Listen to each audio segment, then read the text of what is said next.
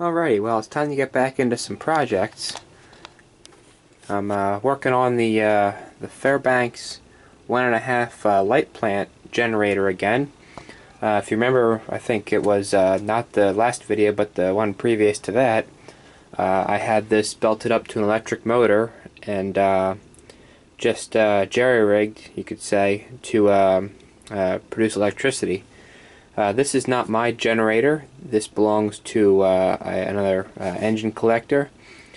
He's got the complete home light plant with the 1.5 horse engine and the big sub base and all that. But he was having issues with the generator not working correctly, so I said I'd take a look at it for him. So without, if you want the big background story, you can go see that other video.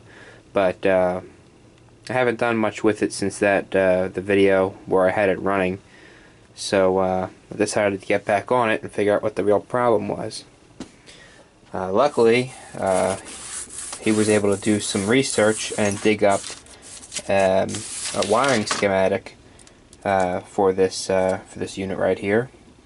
He dug up a lot of information actually for it. Here's an actual, just a flat-out picture of the routing of all the wires, which is going to come in handy when I go to put it all back together. So it's a real simple thing. It's 2-pole. It's a battery charging generator, 32 volt DC. So anyway, the problem he was having with it was, the engine would run on, and obviously it wouldn't produce any electricity. Now he's not charging batteries with this. He doesn't want to, haul 32 volt battery. A 32 volt battery bank to shows. He just wants to run some lights with it at a show. And it was running, apparently, if I remember correctly, it was about 2 years ago was the last time I saw this actually run and actually produce electricity, make lights light up. So, but then he came to me at a show this past summer and said that it stopped working on him. So I couldn't really do much troubleshooting at the show grounds, so I said to him, I'll bring it home and I'll figure it out. So after going through the diagram, just tracing everything out and checking different things, a couple issues I found. The major one has to do with this reverse current relay, Fairbanks calls it. This winding right here, they call the voltage coil, is open circuit, and I'll show you what that looks like. I have it already pulled out. Basically, this coil here closes this contact when the generator voltage overcomes the battery voltage enough to charge them. Then you get this contact here closing, which allows the current to flow. So without going into too much more detail, that's pretty much how it works. So, being he's not charging any batteries at the time, he's just running off the lines here, positive and negative, to run some lights.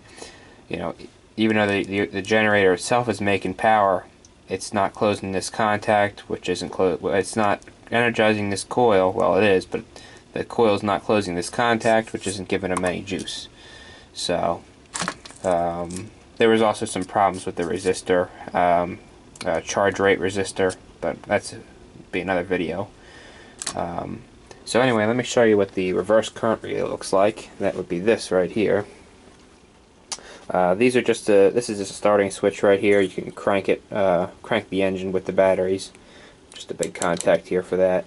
That would be this contact down here, which just goes through the series field in the generator and just acts as a motor.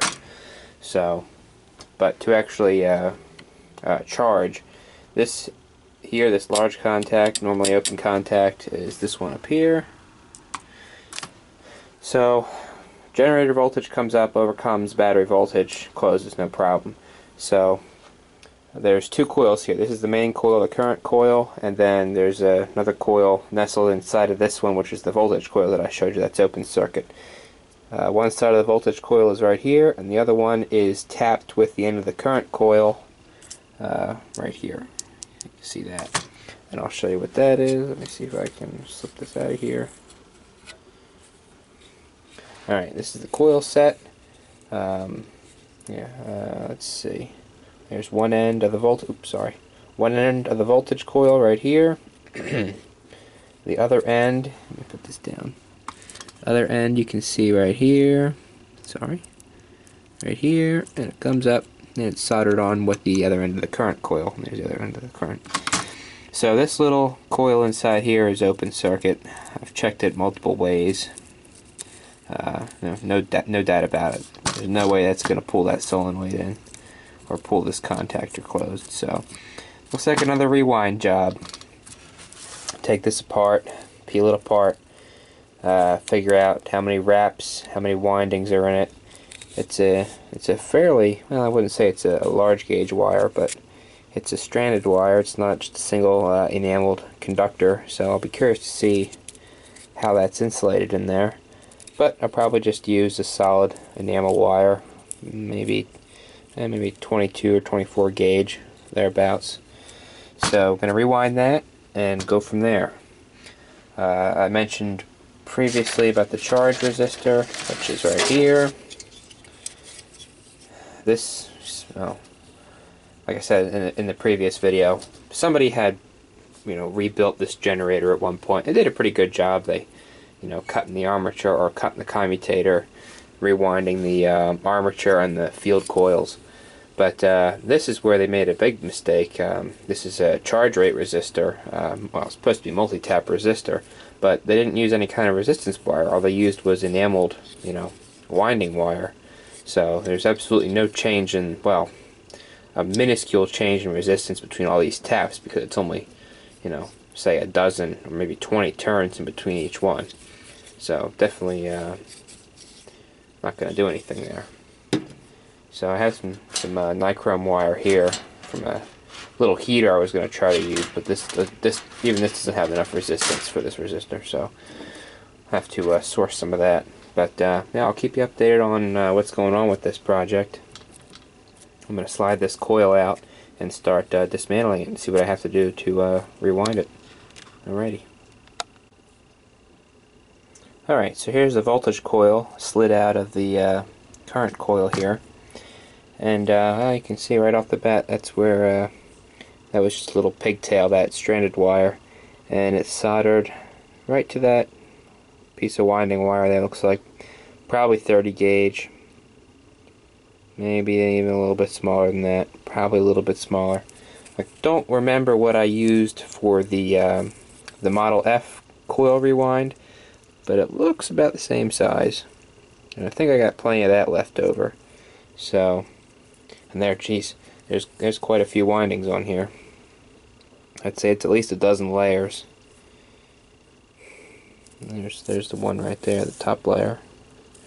So, yeah, this will be a nice, fairly easy rewind.